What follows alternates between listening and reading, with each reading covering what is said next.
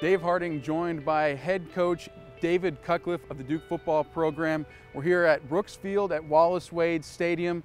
A lot of excitement taking place around Duke football from a facility standpoint, but Coach, you came here 8 years ago to build a football program. What kind of development have you seen over the past 8 seasons as you've headed into this 2015 year?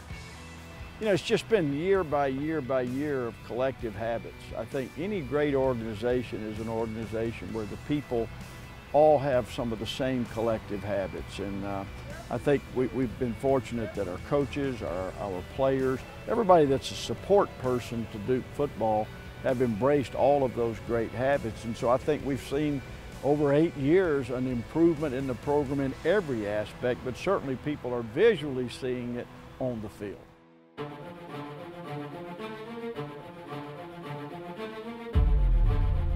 You mentioned about visualizing things.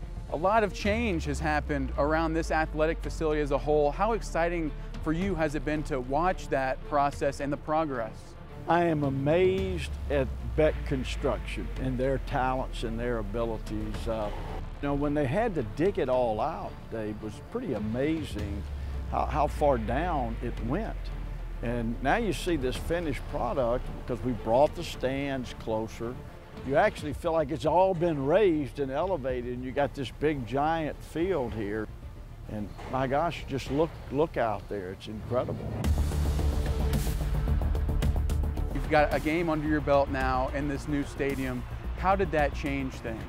It was an entirely different atmosphere, the best atmosphere we've had yet. Every player tells me that. You got fans right there with you on the bench. The field is more visual. You got the video board in the end zone that closes that big open end.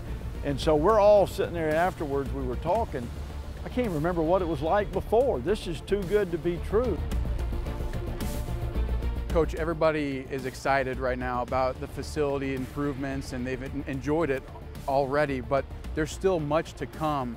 Talk about what the future holds around Duke football. Well, you know, when you look at this, and people, we're open for business. You know, we're playing football games while being surrounded by construction. And by the 2016 season, we hope we continue a construction of Duke football, of continued growth, of becoming better in every aspect of our program. All the while, there's a transformation. I wouldn't call this a renovation. This is truly a transformation of athletics facilities and hopefully one of Duke football itself.